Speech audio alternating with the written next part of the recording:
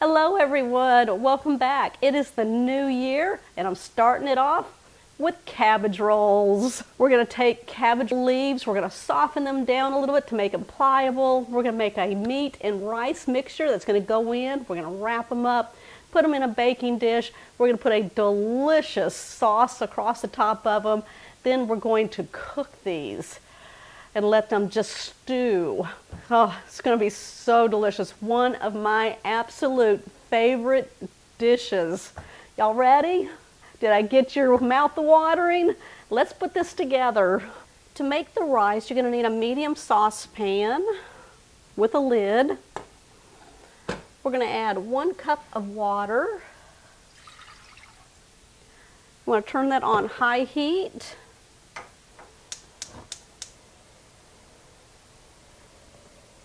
About 1/8 of a teaspoon of salt so we can flavor that rice. All right, we're gonna bring that to a boil. As the water comes to a boil, we're gonna add 1/2 cup of white long grain rice. Now I'm using a basmati. You can use whatever you like. Just give this a stir. Turn your burner down to a low heat. Place the lid on. We're gonna cook it for 15 minutes. While that's going, we're going to go ahead and start our cabbage. Now I have a large pot and I've got about 2 inches of water. We're going to place this on a high heat. So while the rice is cooking and we're getting our water in our large pot up to boil, we're going to go ahead and take a look at our cabbage. You want to leave it whole, but we want to go on the back side of it and remove that core. So I'm just going to use a very sharp knife. Now I have a knife sharpener here. I'm just going to run it through it a few times, and then we're just going to wipe the blade. I'm going to come down here. I'm just going to take off a little piece of the core. Just make sure you hang on to your cabbage, and then just kind of go around until it pops off. Now I'm just going to kind of place it on the head of the cabbage. Take your knife and just be very careful and just kind of go around the core, because we want those cabbage leaves to be whole, because we got to wrap stuff in them. Just be very careful and go slow. We're done with the knife. Just going to take a spoon, go in. I can hear it popping in there. That's good. There we go. All right, now as we place this into our pot of water that's boiling right now, the steam will go into the leaves and help soften them up to make them very pliable. Place your cabbage into the boiling water. You want it the core side down. Be very careful, you don't splash yourself.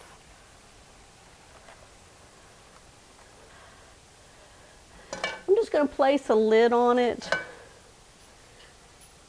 Okay, the rice is done, so I've turned it off. Fluff it up a little bit. I'm going to put this into a medium bowl. Just fluff it up. We're just going to let it sit in there until our cabbage leaves are ready. So you want to leave your pot on with the water boiling, and then you're going to start peeling off the leaves.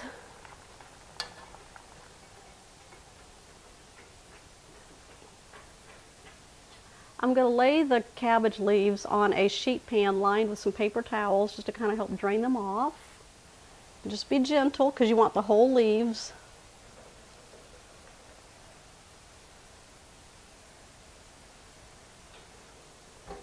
Just make sure you peel slow.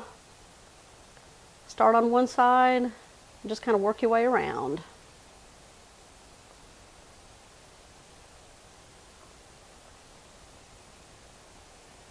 You want to lay them out, that way they cool down a little bit for you. Now while the rest of the cabbage is steaming, I'm going to make that mixture that goes inside of the cabbage leaves. So we have the cooked rice that we already have in the bowl. We're going to add 1 egg.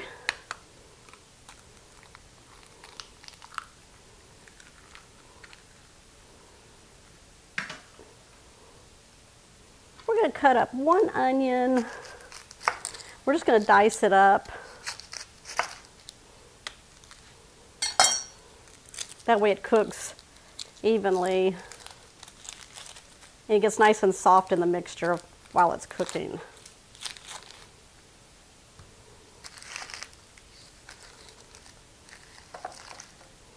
The whole onion, it's just a medium. I'm just going to make slices.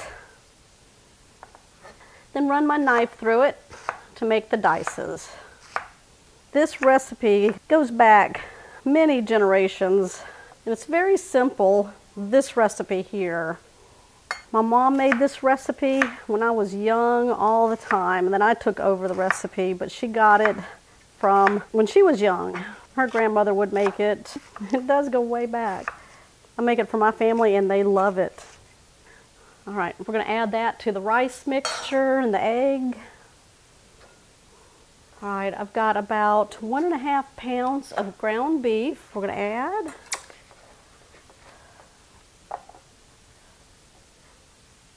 I'm going to season with a little bit of salt, probably about 1/4 teaspoon. I'm just estimating here.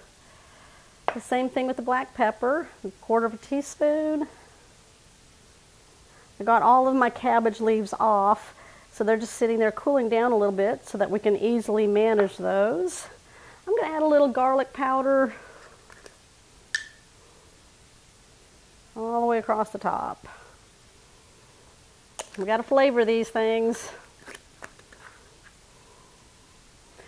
And some parsley flakes. Lots of parsley flakes. I'm going to put some gloves on and I'm going to mix this up.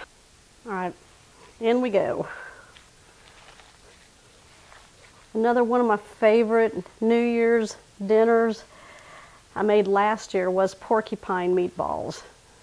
And the cabbage I cooked separately and just sauteed it down with chicken broth, butter, salt, pepper, and some garlic. But I love porcupine meatballs too. All right, we're going to start rolling our cabbage leaves. All right, so I have my steamed cabbage leaves right here ready to go. Got my meat mixture, and then also you want to have ready a 9x13 baking dish. Now I'm preheating my oven at this time to 350 degrees because we're getting so close to putting these in the oven. All right, if you want to take a cabbage leaf and just lay it out on your work surface, I'm going to grab some of the mixture, using about 1/3 cup. Place it right in the center. Now I'm going to use the same measuring tool here, that way they're all the same size so they cook evenly. Now what you want to do is just pull in the sides.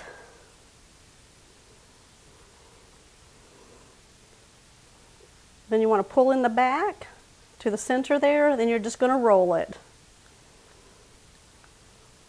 till it makes a nice little pocket. We're going to place this in our baking dish, and then we're going to line them all up. I guarantee you these won't last the day.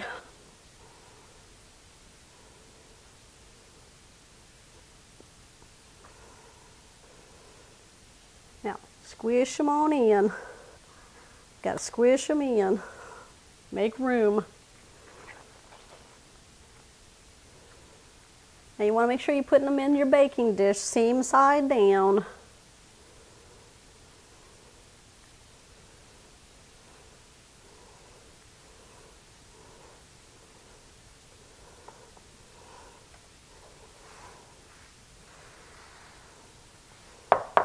All right, I got a little bit of meat mixture left in here, which is what you want.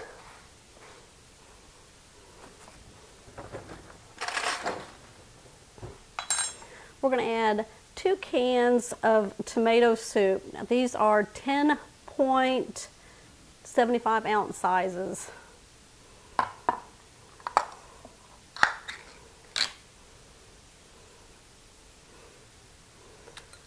We're going to add it to the meat mixture that's left over in our bowl.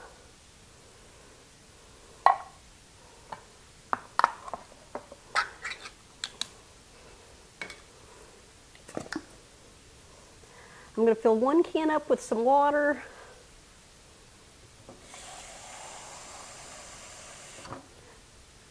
about 3/4 of the way up. Just going to stir this around, get all that excess tomato out of there.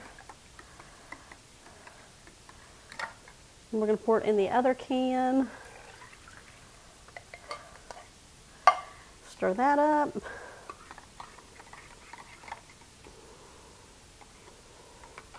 We're going to add that to the mixture.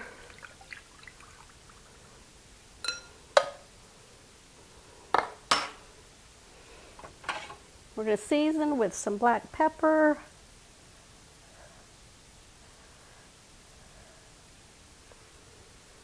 A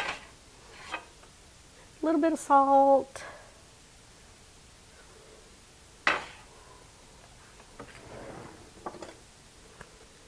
Garlic powder. Same seasonings that we had the meat mixture.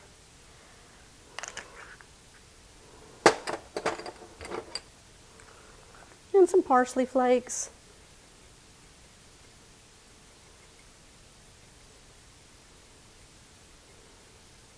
And we're going to blend this all together.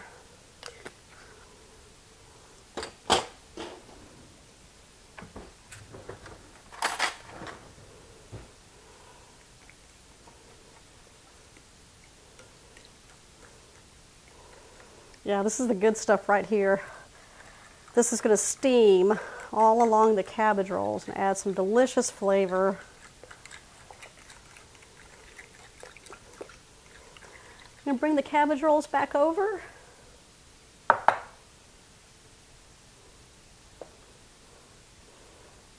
right, kind of move these, centralize them a little bit. There we go. Pour the mixture all over the cabbage rolls.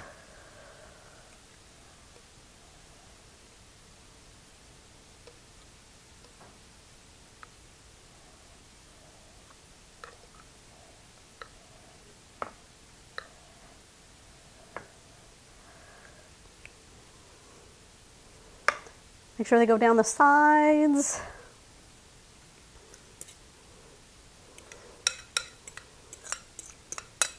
There we go. As easy as that. Push this one off. There we go. Make sure the cabbage rolls are nice and covered with it. We're going to cover this with foil very tightly.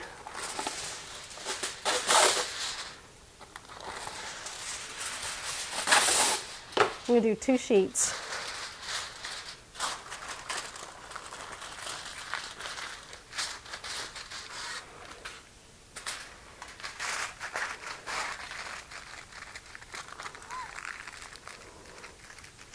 These are going to steam on the inside. I've got my oven preheated at 350 degrees. We're going to bake these for 1 hour and 45 minutes to 2 hours. I'm going to come back. I'm going to show you how I'm going to finish these off, what we're going to eat these with for New Year's dinner. All right, I'll be back. There's my cabbage rolls, 1 hour and 45 minutes later. Look at that saucy gravy that you can put with your cabbage rolls right there. Here's my bite. All right, what do you think of our New Year's dinner? Lunch dinner. We've got mashed potatoes and gravy, corn, and then the centerpiece, our cabbage rolls with that delicious tomato gravy on top.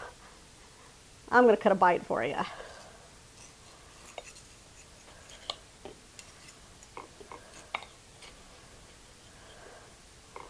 Oh, look at that. There you go.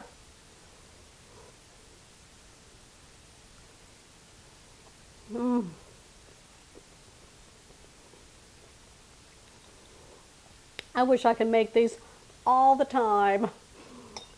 But you know, I got to make new stuff for you guys. Oh, it's very warm and comforting on the inside of these cabbage rolls. They're nice and soft. That rice just plumps up. The little bits of onion in there, it's really good.